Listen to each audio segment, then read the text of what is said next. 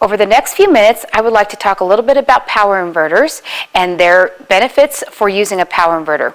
First, I'm going to talk about the purpose of a power inverter. Second, I'm going to talk about the different power inverter technologies. Third, I'm going to talk about sizing the proper inverter. Fourth, I'm going to talk about the installation of inverters. And fifth, we'll go over some key features of power inverters.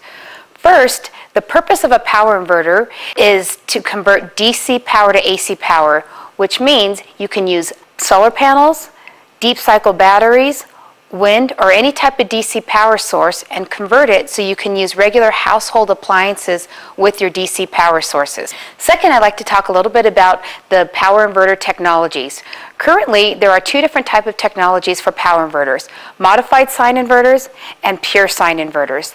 Modified sine inverters are the most common and economical inverter that you will find.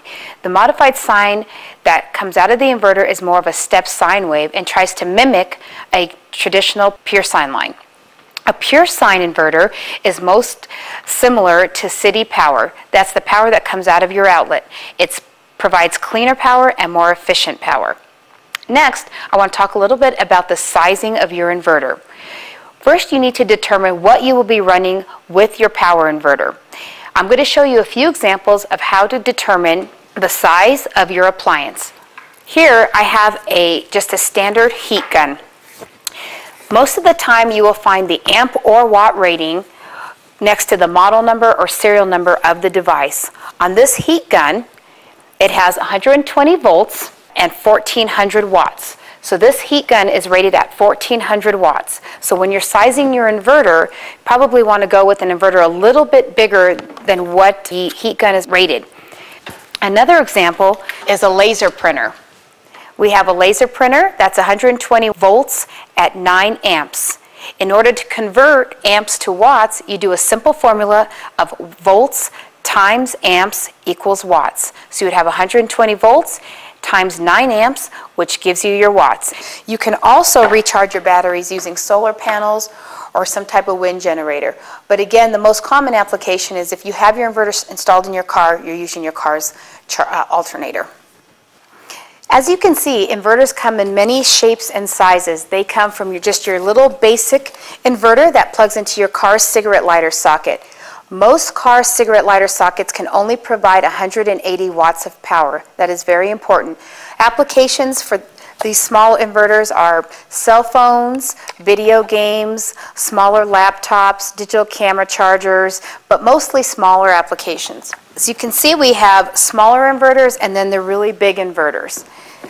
With each inverter, the way that they connect to your batteries are most commonly by battery posts, either a bolt and nut or just a slide-in application. Power inverters come with numerous safety features such as high voltage shutdown, low voltage shutdown, short circuit protection, and thermal protection.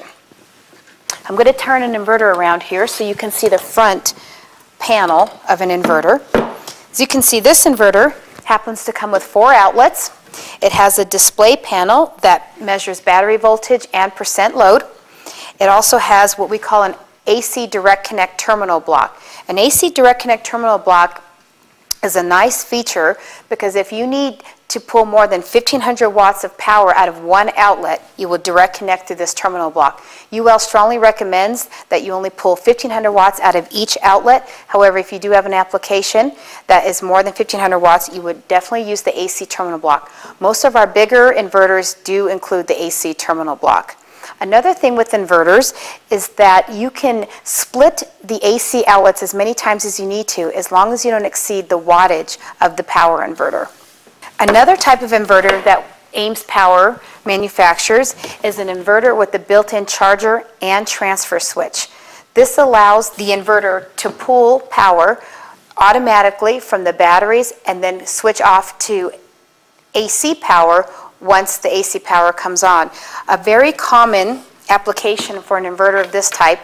Okay, so let's review. Today we talked a little bit about different power inverter technologies, what power inverters do, how to size inverters, and the best application for inverters. If you have any additional questions, please visit our website.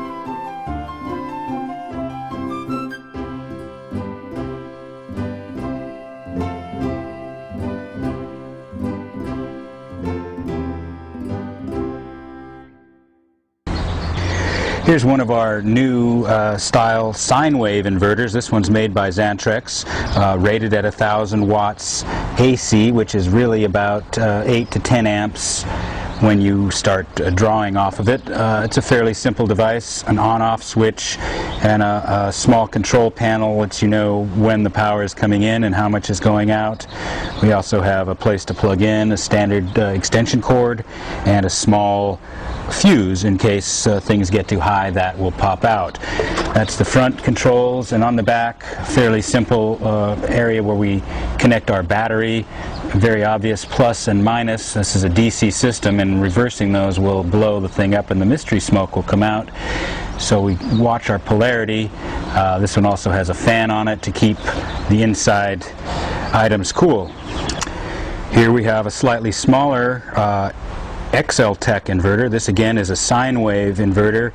We'll rate it at 250 watts. A fairly similar setup. We've got power coming in, positive and negative, and our regular switching and a place to plug in.